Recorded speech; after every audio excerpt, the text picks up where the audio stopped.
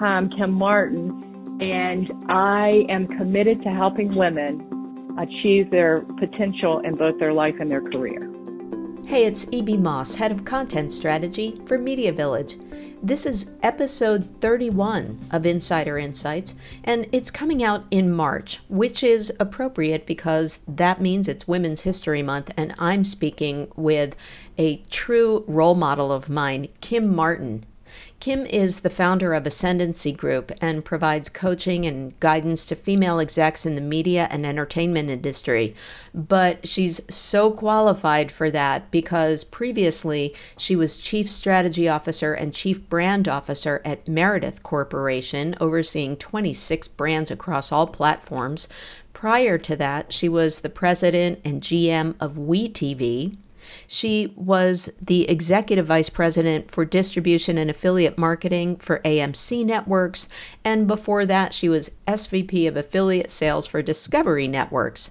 Now, Kim is also one of the most honored women in our media industry. She served on the Women in Cable and Telecommunications Board of Directors. She was also a fellow with Betsy Magnus Leadership Institute, and she was named by CableFax for 5 years in a row as one of the top 30 most powerful women in cable. She's a multi-channel news Wonder Woman. She was named to the Hollywood Reporter's top 30 in reality television list of honorees, and on and on. I'll let you hear her advice from her mouth in this conversation as we get some insights from Kim Martin.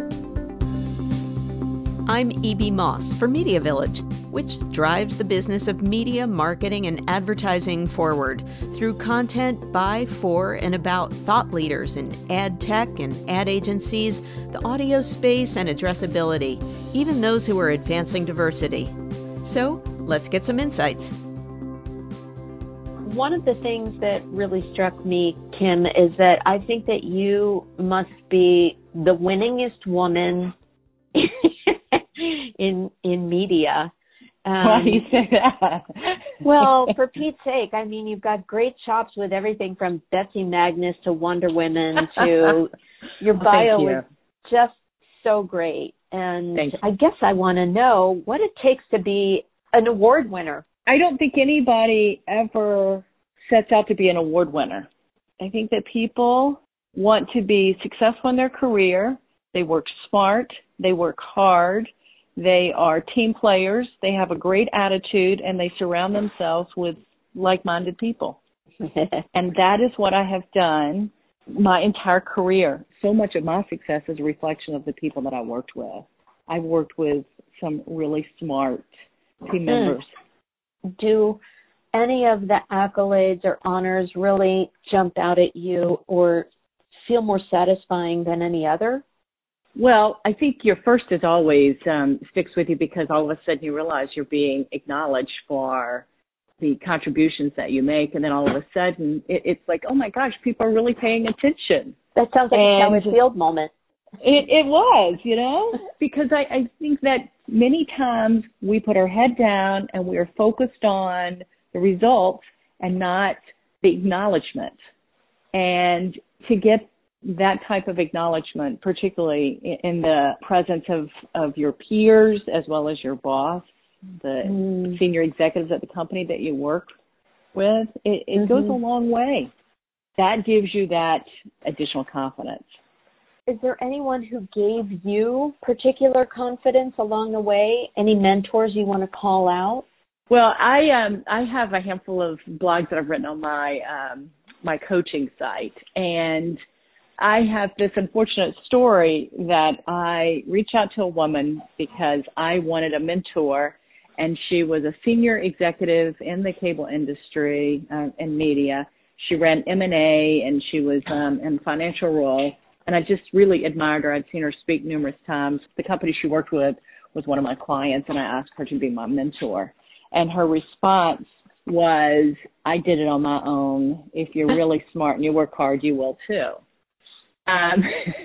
Wow. And it was such a kick in the pants, and I was mortified, embarrassed. But what I did is I walked away from it saying to myself, I will always have a responsibility to pull up younger women with me. And I have been a mentor probably from that point forward. I constantly am mentoring young women, set up the mentoring program at WeTV, the mentoring program AMC Networks. I'm just the biggest proponent.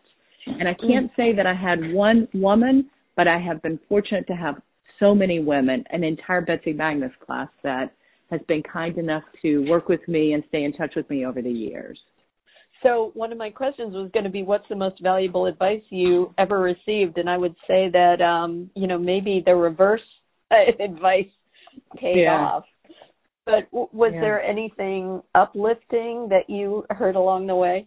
I have heard so many good things over the years. You're only as good as the people that you hire. It's all about making great hiring decisions and then being a great manager to your team. It's always the open door, making sure that people feel connected and have the ability to express their point of view, and so that they are invested in the success of the projects or the work that you're doing. What year did you step away from Meredith? I left Meredith in 2017. So you saw a lot of things along the garden path there. Let's put it that way. I did. Yeah. Let's talk about the changes.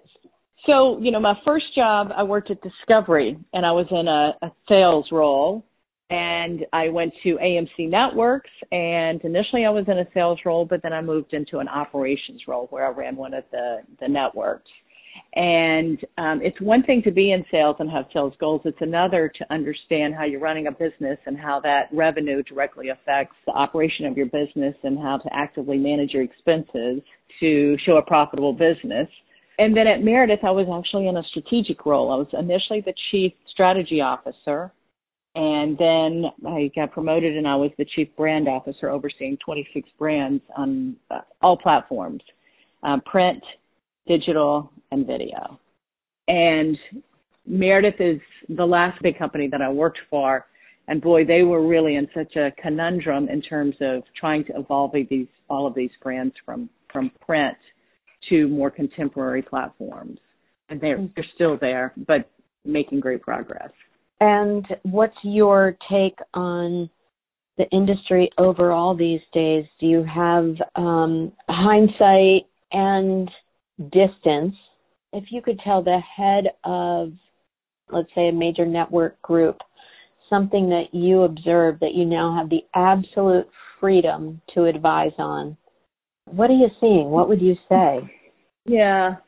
Well, the last, actually all three companies that I work for are publicly traded companies, and it's so easy to get caught up in the quarterly returns and making sure that you're meeting all your financials, as opposed to being able to step back and say, okay, let's look at the big picture. I'm going to be in this role for at least a couple of years. How do I step away having made a major impact for the company where it really puts them on the right path of growing their business, as opposed to just focusing on quarterly results? That is probably one of the biggest mistakes that leaders make, because you just get caught up in the budget conversations. That's such a great point. And don't you just wish that you could say that to some people now? I do, including my younger self. Oh. So how does it feel now to be able to actually advise people on that? Is that key advice that you apply in your current role as an executive coach? It is, but I really try as a coach to help my clients come to their own solutions. Now, yes, I will nudge, and I'm asking you questions and guiding the conversation, but true change that you're going to embrace as a leader or as an employee is what you have just convinced yourself is the right path. You've come to the conclusion through in-depth research or your own reflection, because my role is not a consultant to come in and solve somebody's problems. My role as a coach is to work with my clients to help them. You had long tenures at several companies, and a through line to your career just talk about what it's like to transition both from a long term with one company and what it's like to have to change into a new culture and then have to change or choose to change to an entirely different career in general. If I had this to do over again, and this is definitely advice that I give my clients, is you have to actively manage your career. And I had great experiences and success at all my previous employers, but if I had to do over again, I actually would have been at each of them a shorter amount of time and learned as much as I could and moved on to the next opportunity. Because changing jobs is the way that you learn more. Very few people stay in a role for a long period of time and are learning every single day and constant learning opportunities. And particularly in the world in which we live today with all the changes in technology, it's such a learning opportunity to change roles, whether it's a role within the same company or new companies, new bosses, new colleagues. If you really are somebody who is committed to personal growth in terms of your career and your knowledge base, there's nothing better. And I was fortunate to do that a few times in my career. The amount I learned in Meredith in those 2 years was extremely valuable, as much as I probably learned in the last few years of the role before, because I'd just been there for a long time. So it is actively managing your career. Moving into the coaching role, I had decided after I left AMC Networks that I wanted to be a coach. I actually had created a life plan when I was in the Betsy Magnus program. And I had said I wanted to eventually become an executive coach in the media entertainment industry for women. And when I left AMC Networks, that was the plan, and I was on the path of getting coaching certification, and I ended up getting the offer at Meredith. A little bit unexpected, but I felt it was such a great opportunity, I took it. And I had a great couple of years there. But when I ended up leaving, I came back to coaching because this had been my plan. You might have been taking notes already, but now you're really going to want to get your pen out. I asked Kim about some of the specific takeaways and things that we should note about actively managing our careers. I would say, number one, you have to actively manage your career. I would say that most women are not doing that.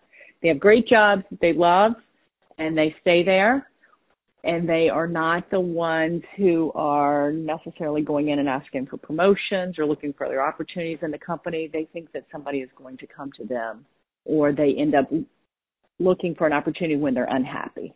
Number two, always have a boss that respects you and you have a good working relationship with. I think that is so crucial. Once you're not in a good place with your boss, it's tough to give 110%. Number three, I would say work in an industry that you're passionate about.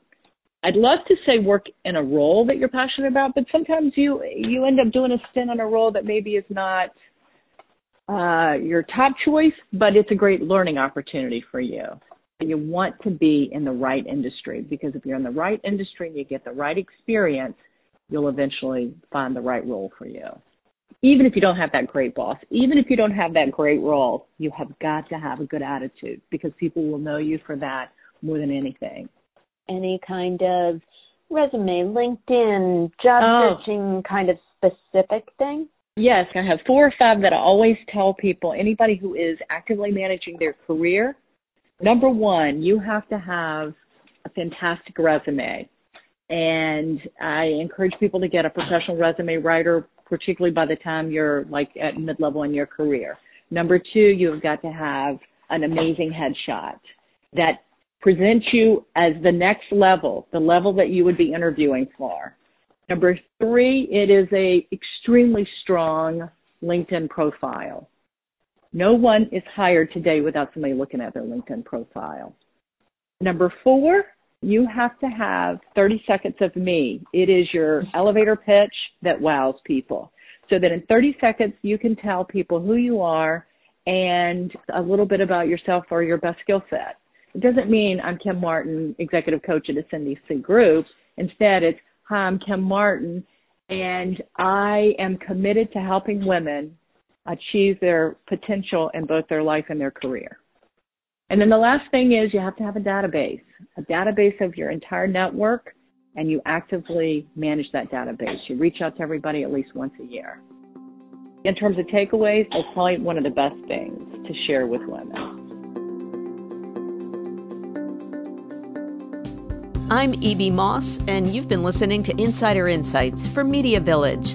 Check us out at MediaVillage.com, and I hope that you'll subscribe to Insider InSites wherever you listen to podcasts.